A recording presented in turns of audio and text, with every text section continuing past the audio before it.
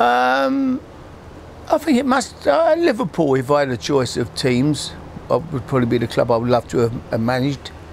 I think I love Liverpool. It's something about the atmosphere there. It's the crowd singing, "You'll never walk alone" before a game. I just think it's an amazing place, and I think the fans at Liverpool are very educated football fans. They understand football, and I think Everton are the same. Maybe it's just the Scousers.